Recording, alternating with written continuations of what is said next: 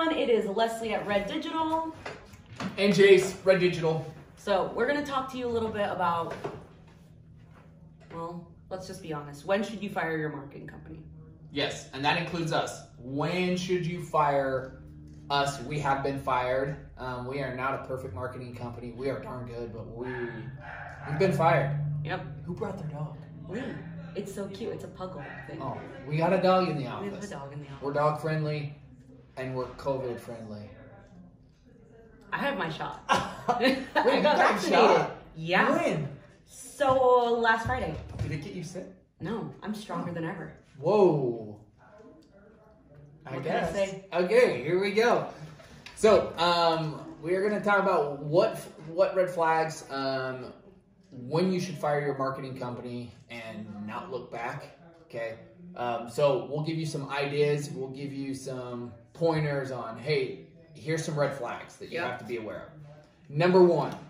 Lack of communication. If it takes you more than, I'm going to be generous, 2 phone calls or 2 emails, 2 texts to get a hold of your marketing company, red flag. Yeah, red flag. If you can't get a hold of them, like I've talked to some people, it takes 2 weeks for their marketing company to get back to them. That tells you immediately that your company is not on their mind. And if they're not communicating with you often, you should. And that goes along with, you should be getting communication from them weekly on what's taking place, because marketing is always changing. Ads are always changing. So you need to be communicating with your client. If they are not communicating, boom, that's a good sign that you're not getting the attention you deserve. Exactly. Now, if you're paying them $250, no, you don't deserve a communication. Yeah. What?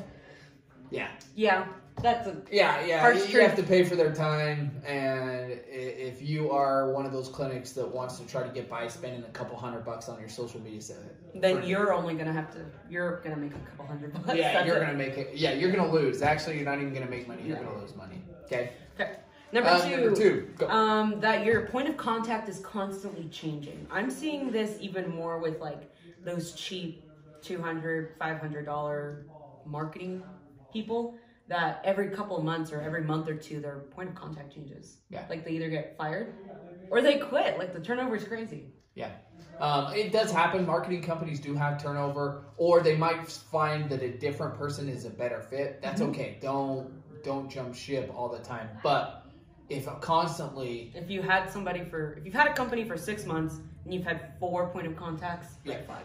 Yeah, red flag that, once again, they don't know your business, they're not paying attention to your business, and you need to look elsewhere.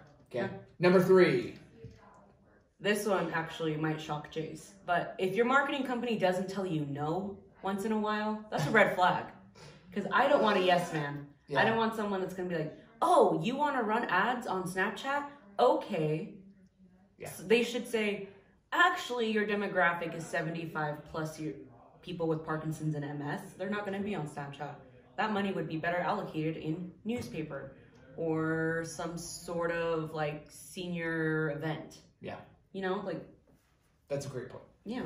I like that, actually. Yeah. You should hear no once in a while from your marketing team. Or even better, this is a better idea.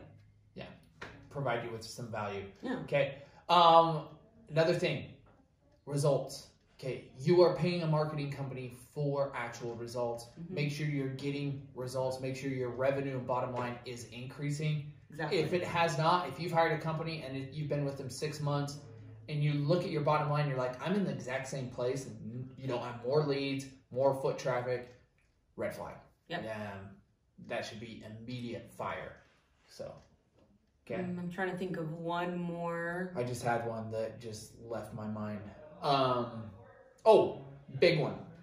So I'm a big stickler on this one. So if your marketing company doesn't do what they're telling you to do, for example, what I used to do is when somebody would investigate our company and say, hey, we're looking to hire Red, I would always do an audit on their agency. I still do this. I look at their agency, because if they're an agency that's saying, we're going to do your SEO, example. An agency calls you and says, we are good at SEO, we're going to do your SEO. And then all of a sudden I Google them and I find out that that agency gets 10 organic visitors a month. Their own website's not organic. They don't run ads. They don't run Facebook. I can't find them.